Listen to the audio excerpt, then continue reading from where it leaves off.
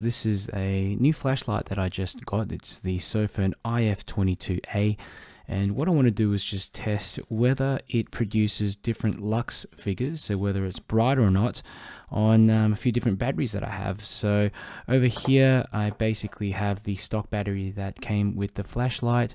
This is the Sofirn 21700 cell 5000 milliamp hour battery. Okay, it looks quite similar to the one that came with my Sofirn SP35, and just on these two here, I've got the Samsung 30T and the Samsung 40T down below. So we're going to have a go and just see whether we get different lux readings. So I'm going to turn off that light first, and I've got a little testing area to the left where I'll just put the torch in the same area, but then you're going to just see the lux figure app on my phone, and I'll just turn off this light. Okay, so first up we've got the Samsung 30T, and I'm going to put it straight into the testing area to the left, in the exact same spot, and I've reset the meter. It's going to measure what the max is, so let's have a go.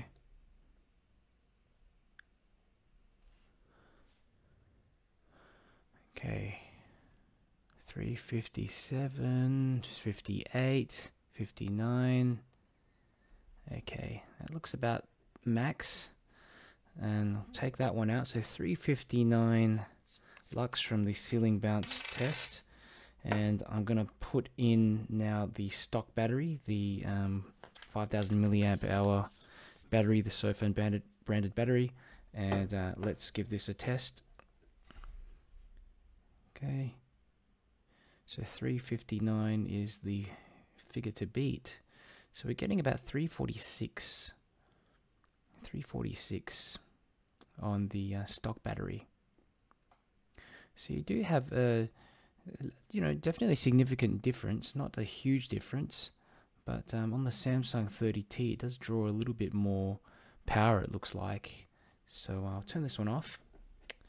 And okay, so I've just picked up a Sofirn 4000 milliamp hour cell. This one actually came with my Sofirn IF22a. I'm going to chuck this in and just see if this has any different effect at all. So about 360 is the number to beat. Let's give this a try.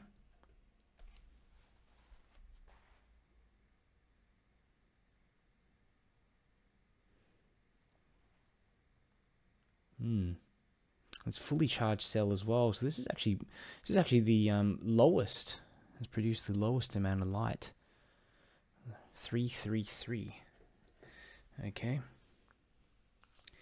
so that's interesting. Let's go ahead and try the Samsung 40T again. See what kind of figures we can produce with the 40T. So 359 is the figure to beat. We've got about 345 on the Sofirn 5000. Let's give this one a go. Okay.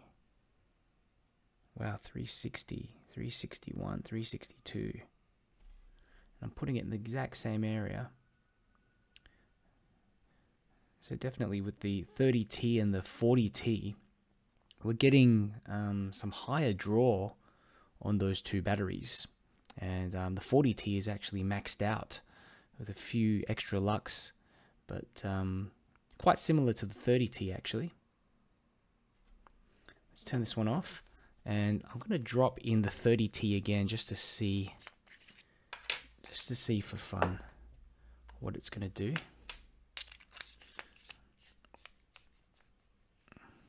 Okay. Turbo again, so 362. I think it was 359 before on the 30T.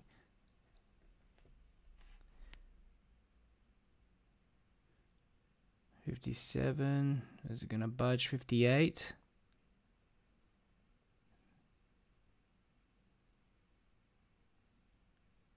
I think that's about it. 358, 359. It's interesting.